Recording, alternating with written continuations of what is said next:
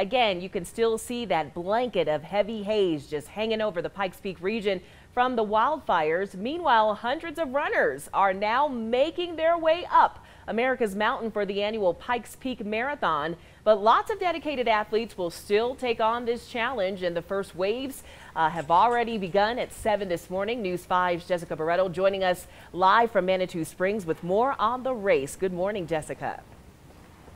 Good morning, Renee. Good morning, everyone. Yeah, it's a little quiet out here. Nothing compared to a half hour ago when hundreds of runners were running through here. Those were the first waves of runners participating in the Pikes Peak Marathon. Now, Renee, as you mentioned, the smoke is a challenge out here. Organizers have acknowledged that, but still hundreds of athletes came out this morning, like you said, very dedicated to completing this race. Now, I want to give you a look at those waves of runners that we saw. Racers began here at Manitou Springs City Hall. They will go all the way up to Pikes Peak via Bar Trail. Now, this is normally an all-weekend event with the ascent happening on Sunday, marathon on Sunday. Now, the ascent was canceled, but the marathon's still going strong, so runners will go up and down the mountain. Now, organizers say they did still have a lot of obstacles leading up to today.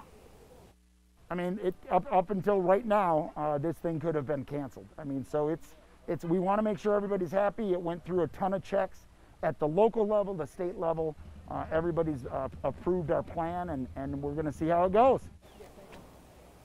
And keep in mind, the Manitou Incline is closed today for this race. No permits have been issued for today. It is closed to the public, and it will be back open on Monday. Now, a lot of safety measures also in place this morning. We had to undergo temperature checks. We had to undergo an assessment, and then we got this wristband, and everyone who is out here must have one of these to participate and even be out here observing. So a lot of safety measures in place, and the reason why these runners are going off in waves of 10 is that organizers want to keep a distance of at least 36 square feet around each runner, more than 800 of those total. Now, coming up this evening, News 5's Mayo Davidson will take a look at how the smoke conditions and how just these conditions in general could be affecting runners this morning. So stay tuned for that. Always watching out for you. Southern Colorado, Jessica Barreto, News 5.